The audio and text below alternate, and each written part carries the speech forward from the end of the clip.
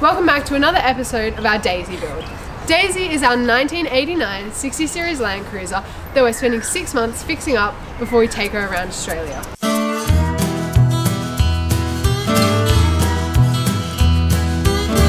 Today's job is the door cards, which are plastic and fabric panels on the inside of your doors. Ours aren't in too bad nick, but they definitely need a bit of work. Before we can restore the door cards, we need to actually get them out of the car. Alright, so here's how you take a door card off on an FJ62. Start with the handle, there's 2 screws in there. Now there's a whole bunch of clips behind the door card that I'll use my handy clip removal tool to get, and then it just lifts up and out. Apart from our love of 60s and remote Aussie travel, the support from you guys is really what's been keeping us going. So please don't forget to subscribe so that we can keep making more of these videos. 160 series door card. So we'll probably cut new cardboardy stuff, but use the same outer edges and the same steel, same fittings. And the fabric? Yeah, so keep that, because this one's in really good nick. It'll clean up nicely. Because these vinyl, carpet, fabric covers for the door cards, they need cleaning. They're covered in red dirt, so it's going to be a lot easier to do that while they're still on the card. We want to do it while they're on the old card because we don't want to water damage the new card. So we're going to do that now before we actually peel this vinyl off. I'll hold the card up and you can spray it, okay? Promise not to spray me. Control yourself, woman. Stop it.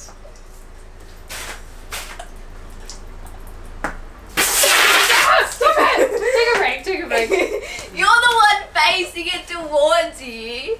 I think that's as good as we're going to get just with the hose, but I'll grab a sponge or something and try scrubbing it down a bit as well, especially on this fabric bit.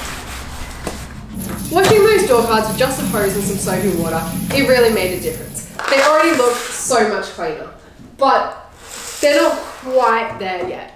There's a bit of red dirt and who knows what else deep in this fabric because this car did live in the Pilbara for a lot of its life and that's just how things get up there. Next step is to try something a bit stronger. Oh, these edges are filthy.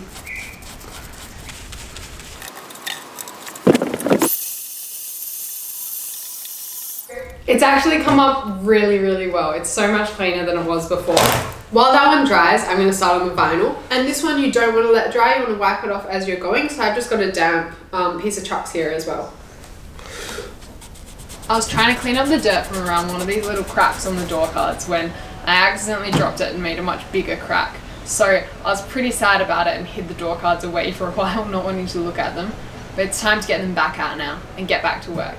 So I'm going to clean up the other 3, get them looking nice and schmick, and then decide what I want to do with this 4th one.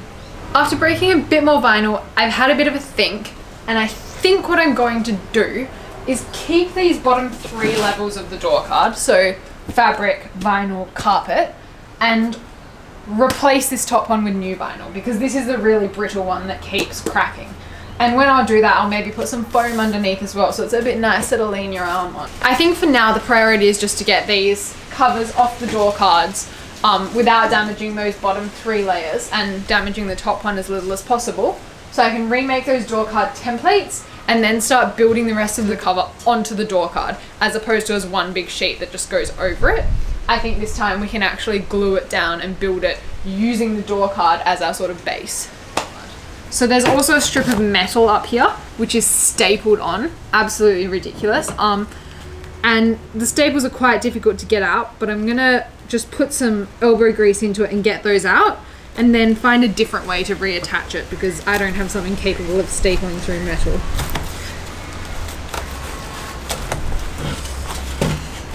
So that's the little metal strip. Alright, before I damage this door card anymore, let's trace it onto the masonite.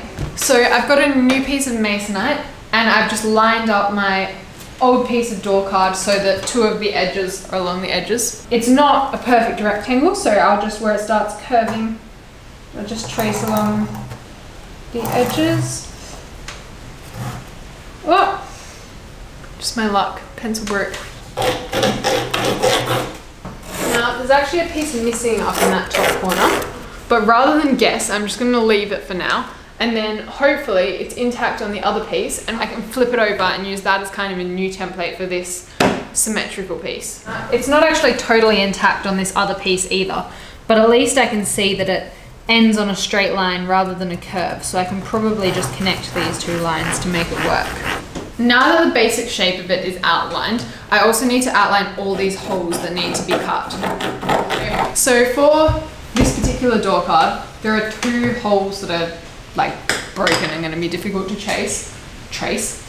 One of them is just one of these little clip slide in holes, so that'll be easy because I've done the shape a million times and it doesn't have to be perfect. But the other one is this big, what I assume is meant to be a rectangle. I think it's where the handle for the door goes in. So it should be roughly the same shape on all of them. It's just not in the same position and everything. So I'm going to line up one of the other ones and just trace that onto, if I draw the bottom of it in first, then I should be able to line one of the other door cards holes up with this one and draw the top of it on so I get the right size. Time to cut them. My dad's been doing woodwork for quite a few years, so I enlisted his help with this one. For most of the process we just used various drill bits, but for the weirder shaped holes and the edge of the door cards we had to use a jigsaw. The whole cutting process for 4 door cards took a bit over 2 hours. You really don't want to rush this one because then they just might not fit properly with the covers or onto the doors. Pretty close. Now that the door cards are cut out, I've just got to file them down a little bit so that the rough edges don't rub on the carpet, because we want them to last as long as possible.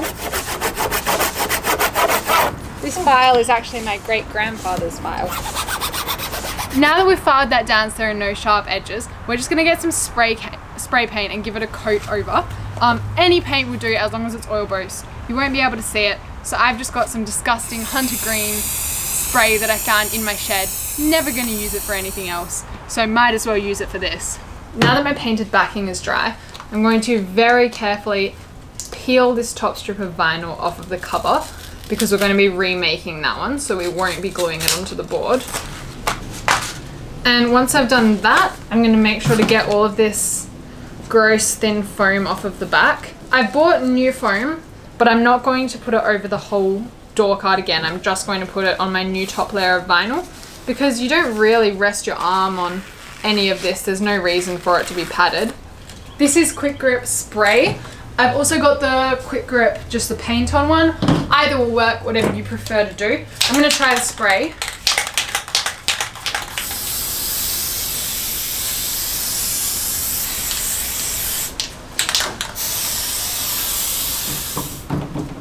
Alright, I think that's mostly dry, so I'm going to stick them together. The only hole that's not lining up is the speaker one, so I think I've cut it slightly wrong because if everything else lines up, that's got to be a problem with the card itself, not the lining up, right? Yeah, I think maybe it's just been cut very slightly smaller than this one, which is why you can still see it. So I might just have to file that down rather than... I don't think this will ever perfectly fit without showing it. And while that dries, I'm going to start working on remaking this top bit of vinyl. So there was some really, really thin, probably like 1mm foam under there. I'm just going to replace that with this 6mm foam that I got, which will make it a bit squishier when you rest your arm on it anyway. While that dries a bit, I'll finish sticking down the other side of this door card. There's a fair bit of waiting around with this adhesive because it sticks best if both surfaces are already dry to touch before you press them together. For the spray, this takes about 5 minutes, and for the paint on stuff, it takes about 20. The paint on stuff is stronger though. Let's do it the opposite way this time because I think it'll be easier to trace. Also, this vinyl is just from Spotlight. I think the worst part of this whole making of the door cards is going to Spotlight. Just a bit more than 2 centimeters. The gap at the bottom is where the vinyl goes past the edge of the metal and onto the actual door card.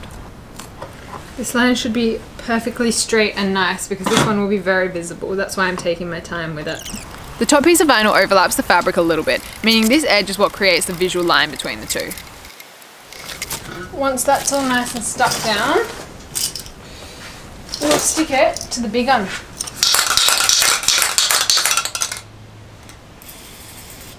I think we're going to need the paint on stuff. A smaller paintbrush would be nice, but I don't have one right now, so you've got to work with what you've got. Alright, that should be dry enough now. So we'll just stick them together. Yeah, it feels dry. Just make sure we line it up properly. We're going to do it the other way, weren't we? That was how we were going to do it so that we could see where we were lining it up, because I've drawn that little line there.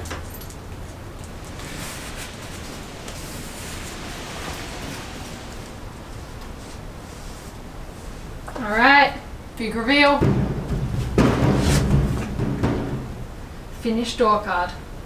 So that is what our finished product looks like. I am really, really happy with that. The new vinyl up the top is a little bit blacker than our old vinyl, but I think we should be able to polish it up and get it looking, with a bit more scrubbing, get that looking the same as the top one. So yeah, job well done, I think. Now all that's left is to pop the pieces back in and pop these on Daisy. Unfortunately for us, Daisy's still a little while off being done, but fortunately for you guys, that means we've got a lot more Daisy videos on the way. So make sure you subscribe, make sure you like this video, and just stay tuned. Check in every second Saturday.